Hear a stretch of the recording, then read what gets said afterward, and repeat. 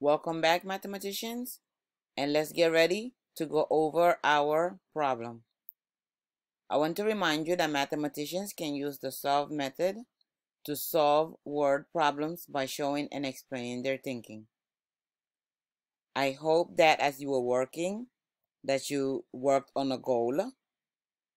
And I want to remind you that you are in control. Whenever you need to pause the video to do turn and talk, you can do so. So let's continue by going over our our solve steps. So we're going to study the problem. We're going to make sure we underline the question and ask ourselves, what is this problem asking us to find? Then we're going to organize the facts. We're going to circle every single important fact. Next, we're going to line up a plan by choosing two different strategies. We're going to use those strategies to verify our actions. And then we're going to examine our results by asking ourselves, does our answer make sense? And does our answer the question? So let's see. So let's start by reading our problem. Join me in the reading. Alan is measuring some of his toys. He has already measured 5 cars and 6 robots. He has 17 toys in all to measure. How many more toys does he need to measure? So let's see. Let's study the problem. What is this problem asking us to find? Again, you can turn and talk, pause the video. So the problem is asking us to find how many toys does he need to measure. He's measuring toys. So we need to find out how many toys he needs to measure. Did you see how I underlined the question? Make sure you have done that in your work. Now I need to organize the facts. We need to circle every single important fact. So let's reread the problem again and ask ourselves, is that fact important? Do I need it in order to answer the question? So let's see. Alan is measuring some of his toys. Do you think that's important? No, I don't think so. So I'm just going to draw a line through it. Let's continue. He has already measured 5 cars and 6 robots. Do you think that's necessary? Is that a fact that we need to circle? Yes, it is. So I'm going to circle 5 cars and 6 robots. He has 17 toys in all to measure. What do you think is important in that sentence? Excellent. 17 toys in all to measure. So now, did you see, mathematicians, how I underline the question to making sure that I know what the question is asking me, what the problem is asking me to find? And then I circle all important facts. Now I'm going to line up a plan. I need to think of 2 strategies that I can use to solve the problem. So let's see. I like using my manipulative, so I'm going to use my manipulatives for one. And then I'm going to use a number sentence. So let me go back and read the problem again. It says that Alan is measuring some of his toys. We know that's not important. He has already measured 17 cars and 6 robots. So I'm going to use counters to represent the 5 cars and the 6 robots. So this is 1, 2, 3, 4, 5, 6. So let me start with 5. This is 5 cars. So I'm going to label that as cars.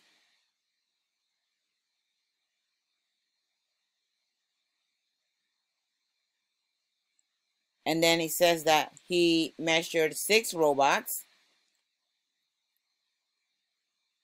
So we have 1, 2, 3, 4, 5, 6, and I'm going to label that as robots.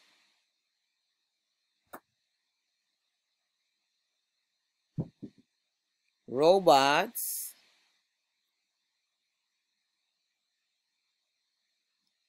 So now we know that he has 17 toys in all to measure. So we have 5 and then we have 6. 5 plus 6 gives us what? Gives us 11. And we need to get to what? 17. So we can just count up. So 11, 12, 13, 14, 15, 16, 17.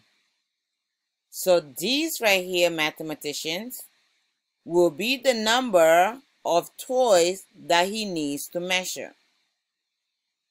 So how many toys does he need to measure? How many more toys? He needs to measure 6 more toys.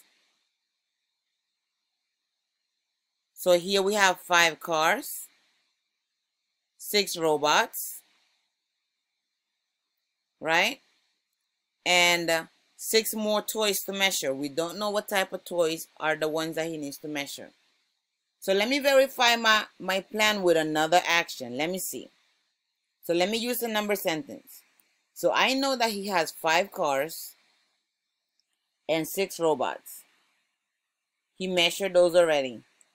And 5 and 6 we know is equals to 11. And we also know, so he already has 11 toys that he measured, plus, and we're trying to figure out how many more he needs to measure. And we know that he has 17 toys in all. So we have 11. 11 plus a number is going to give us 17. What number is that? 11 plus 6. 11, 12, 13, 14, 15, 16, 17. 11 plus 6 gives us 17. So we verify our plan with another action. Does our answer make sense? Let's take a look. So he had 5 cars and 6 robots that he already measured. And then we're trying to figure out how many more toys he has to measure. So he has 17 toys in all. So 5 plus 6 gives us 11. So we need to find a number that we add to 11 is going to give us 17, which is the total number of toys. 11 plus what? 11 plus 6 gives us 17. So for sure we know that he needs to measure 17, no, not 17, I'm sorry. He needs to measure how many more toys?